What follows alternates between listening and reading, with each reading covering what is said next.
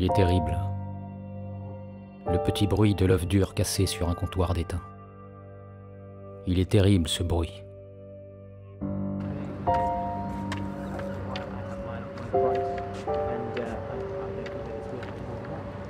Excusez-moi. Oui? Vous pourriez m'aider à traverser, s'il vous plaît? Quand il remue dans la mémoire de l'homme qui a faim. Elle est terrible aussi, la tête de l'homme. La tête de l'homme qui a faim. Quand il se regarde à 6 heures du matin, dans la glace du grand magasin, une tête couleur de poussière. Ce n'est pas sa tête pourtant qu'il regarde dans la vitrine. Il s'en fout de sa tête, l'homme. Il n'y pense pas. Il songe. Il imagine une autre tête. Une tête de veau, par exemple, avec une sauce de vinaigre, ou une tête de n'importe quoi qui se mange. Il remue la mâchoire doucement, doucement, et il grince des dents doucement, car tout le monde se paye sa tête, et il ne peut rien contre ce monde. Et il compte sur ses doigts. 1, 2, 3. 1, 2, 3. Cela fait 3 jours qu'il n'a pas mangé.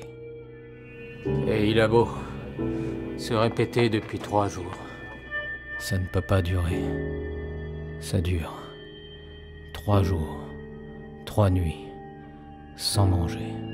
Et derrière ces vitres, ces pâtés, ces bouteilles, ces conserves, poissons morts protégés par les boîtes, boîtes protégées par les vitres, vitres protégées par les flics, flics protégés par la crainte.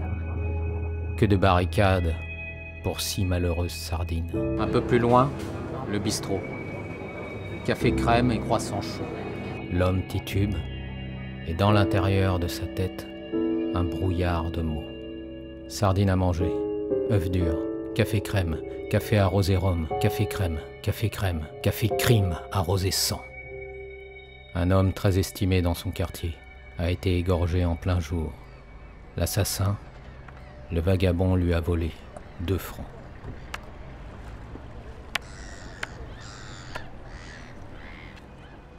Un café arrosé, 0 francs 70, 2 tartines beurrées et 25 centimes pour le pourboire du garçon. Il est terrible. Le petit bruit de l'œuf dur cassé sur un comptoir d'étain. Il est terrible ce bruit. Quand il remue dans la mémoire de l'homme qui a faim.